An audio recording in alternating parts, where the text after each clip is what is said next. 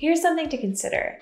When trying anything new, something you've never done before, how do you usually feel? Probably super confident, right? Or maybe you were a little bit nervous, right? Yeah, maybe that one, just a little bit. When trying something new, it's totally normal to have nerves kind of boil to the surface. A natural response is to look for reasons why you can't, shouldn't, will never follow through with it. So what does all that have to do with you and why you're here watching this video? Well, if you're considering working with vector marketing, there's probably some nerves coming up. And this is when you search, is vector marketing legit?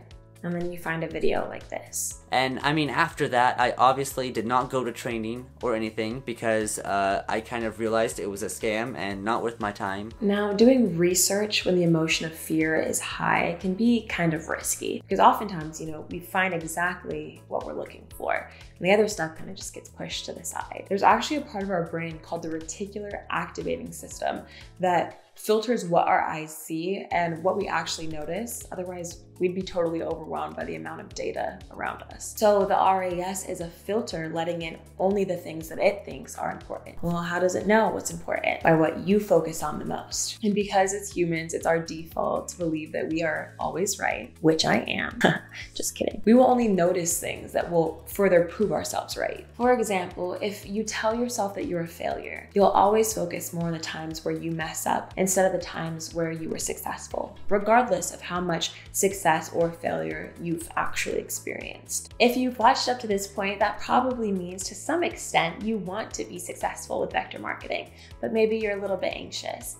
And that's okay. Like I said at the beginning of this video, it's normal to feel that way. If you weren't a little nervous, it would simply mean you didn't care about doing well. So take it as a good thing. Let me introduce you to one of our newer sales reps, Victoria. Hi everyone, my name is Victoria. She's an English major, which on the surface level doesn't really relate to a job like this. You would think only marketing and sales majors would try this type of job. But she sold over $7,000 in her first 10 days of doing appointments. Well, was she nervous? No. Successful people don't get nervous. Of course she was nervous. She almost didn't accept the position. The main reason I almost didn't try out sales with Vector was because I didn't know if I was going to be able to do my job well. I didn't know if I was confident enough in my abilities to even talk to people because I'm pretty shy like I mentioned. So I didn't know if I was going to be able to communicate with them and build a connection with them. She didn't know if she was confident in her abilities. And she sold $7,000 in her first week and a half. You want to know the secret and how she became so confident, resulting in her success? She just kept at it. And you want to know how she was able to do that? Because she gave it a try once. So what was the one thing that got her to take the leap? There had to be something stronger than the fear of failing. I actually did apply to other jobs like CVS and Walgreens, but I decided to give sales a try because first of all, I knew that if I didn't try, I was going to regret it.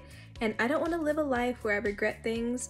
That could be a huge opportunity for me, and it allowed me to get out of my comfort zone and just because, like I mentioned earlier, I'm pretty shy, so I wanted to expand on my communication skills, which would be really helpful later on in life. The pain of regret. For her, it would be way worse to wake up a month, a year, 10 years from now, wondering what if, than the fear of what if I fail. Because like I said earlier, you get what you're looking for. She probably asked herself, what if I could be really good at this?